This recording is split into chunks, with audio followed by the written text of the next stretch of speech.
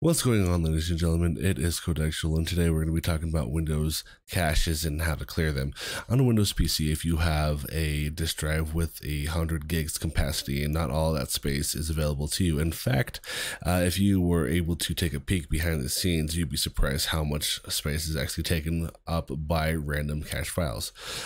So what is cache? It's not technical as it sounds. In context of a computer, a cache is a non-permanent file or files that may be needed again in the future, and therefore it's kept away hidden until that time comes up again. So cache files are important because that they boost your system performance, but on the downside that they take valuable space, and it could be a problem if you have an SSD with limited capacity. On the good news is, in most cases, cache files can easily be erased to be cleared up space. So now you have an idea of what a cache is. Before we get further into the video, if you guys want to do me one big favor, is to hit the big red button that says subscribe, hit the post notifications. Every time that I do upload a video, you'll be notified. I do live stream on other platforms such as Mixer. So check the links down below if you ever want to ask any technical questions or come hang out. We do also have a Discord as well. Okay, so the first thing is it's going to be about the Windows update, and every time that you update Windows, it will store those files in towards our C drive, and you're gonna go to where it says Windows. Oop, got the hiccups right now. And you're going to scroll down where it says system distribution, then downloads, and right here is like any type of Windows update that will be stored. So if there's like a big Windows update that comes through, this is where it'll be stored, and you can just go ahead and clear it right off from here. So just go ahead and just delete that off. So thankfully, it's not all that big. It was like less than a gig, a little bit less than a gig. For your convenience, keep Windows cache of all of the Windows update files, which can come in handy when you need it to reapply an update. The annoying thing is that Windows updates can take a lot of space. So, let's talk about the Windows 10 store a little bit. One of the biggest changes in the Windows user experience was the introduction of the Windows Store, and Microsoft moved all of their software into apps. For many users, this move was jarring, to say the least. Unfortunately, there's been a lot of dislike about this, including fake apps in the Windows Store, which why many have turned into these side loading apps on the Windows instead. As you might guess, Windows also caches downloads maybe through the Windows Store. Not only that this cache takes up space, but it can take up problems when downloads are interrupted or improperly stopped. If this happens, clearing the cache may solve any issues you have. And what we want to do is how to clear off the Windows Store cache is you're going to go ahead and hit your Windows key and R at the same time. And what you're going to do is type in WS reset. WS reset.exe, and go ahead and hit enter, and it will pop this up, and whenever it's done, it'll just be cleared and you're just good to go. So we'll just move this down here. Your temp files cache, let's talk about that. Windows has a system directory that is dedicated to holding temporary files. Temporary files are usually created by an intermediary, while other this is doing its thing. This is what it'll look like. So that's basically it. Just go ahead and close that out. Where was it? Intermediate data that only needed by the program for a little while. Unfortunately, not all programs and processes are good about cleaning up after themselves, which means the system directory for temporary files end up being cluttered by a bunch of whole unnecessary junk. So if you were to go to the start menu and just type in disk cleanup, and you click on your C drive. So let this go through. It's usually safe to delete temporary files that even haven't been used over a week. Thankfully, with the built-in tool that's provided right here, what we want to worry about is temporary files right here, and you can go ahead and click on that. Necessarily, you can just click on everything. If you click on the recycling bin, it will empty that out, and including your downloads if you have that enabled. So I don't want that enabled. If you have updated from like a Windows 7 or Windows 8, you'll see like a windows.old in here, and you can also clear that out. That's like your previously Windows version that you have upgraded from, so be on the lookout for that. Also, your thumbnail caches, Windows has a setting that allows a thumbnail preview of files. For example, when enabled, an MP4 video will be shown with the frame from the video itself, while a PNG image will be the preview of what the image looks like. Thumbnails are great from usability standpoint, from where you do think those thumbnails come from. Windows has generated them on demand when you use File Explorer to browse folders. Every time you encounter a file for the first time, Windows has created the thumbnail for it. So, you know, this is where it lies. So just leave that check mark as well, and you can just go ahead and just hit OK. And it'll delete the files, and let's just go ahead and delete that, and we'll let that go through. System Restore Cache. System Restore is one of the most useful features in Windows. It is easy to think that you'll never need it, but it's amazing how quickly people will flip-flop on the stance when their system malfunction. When you never hope to use System Restore, but when you need to, you hope it's there. Better safe than be sorry. So, and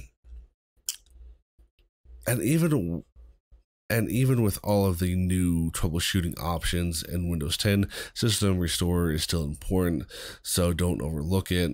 But what you could do is, to bring that up, is System Protection,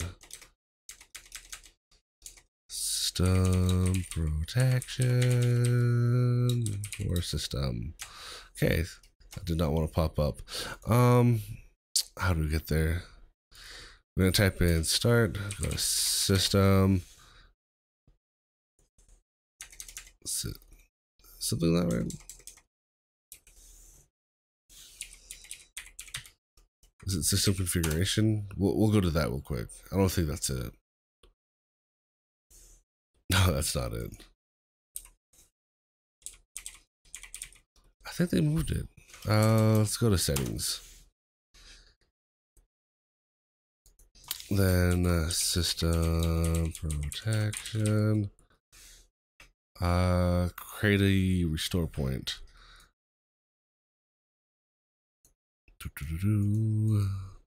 Where is the delete settings? Because that's what we want. So it's going to be under the system, and we're going to go ahead and click on, let's double click on this. Configure. It's actually been, oh, there it is. So right here is the delete, which you can, if you want to disable system protection, if you want to make sure that you don't want the to start caching, then just hit the delete and hit OK. So on the downside, that is system restore uses a lot of space. Seriously, a lot of space, my guys.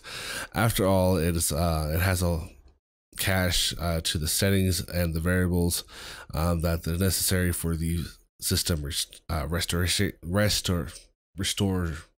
We're gonna go with restore because I can't English right now. You can free up this space by clearing saved restore points. You can also reduce the space, allocate for system restore, or disable for future altogether. But be aware that allocating too little space may cause the system restore to malfunction. So it's this is where you decide of what you feel comfortable with, but if you don't care about our system restore whatsoever, then just disable that. Let's go ahead and cancel out of that. Two more things.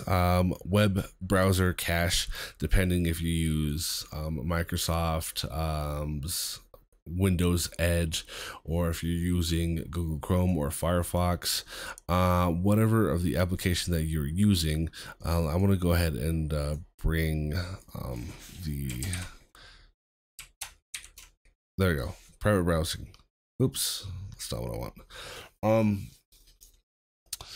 If you don't know how to clear up your cache, and if you're using Chrome, if you don't know how to clear that up, then just type in Chrome clear cache and it'll give you a step-by-step tutorial.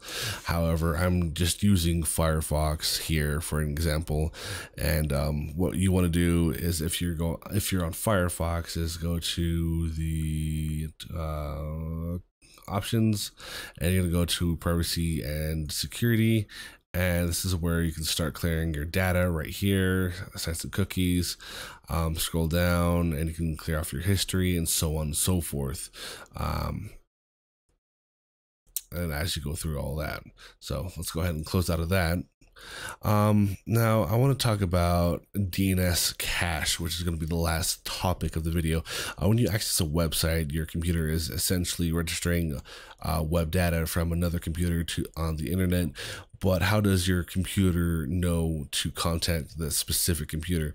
If you're using called the DNS, domain name system, or domain name server, the DNS is a network of computers that routes internet traffic between them. Think of it as a postal service. Mail gets moved from one sender to another, or multiple post offices in that case scenario, before they are finally arriving at the recipient, except we're talking about the internet's data instead of mail. Whenever Windows learns a certain route from your computer, from your computer to like Facebook or to Google, it temporarily remembers that route in the DNS cache. However, when the DNS routes change, your cache copy of the route becomes outdated, and it can cause problems like not being able to load the website.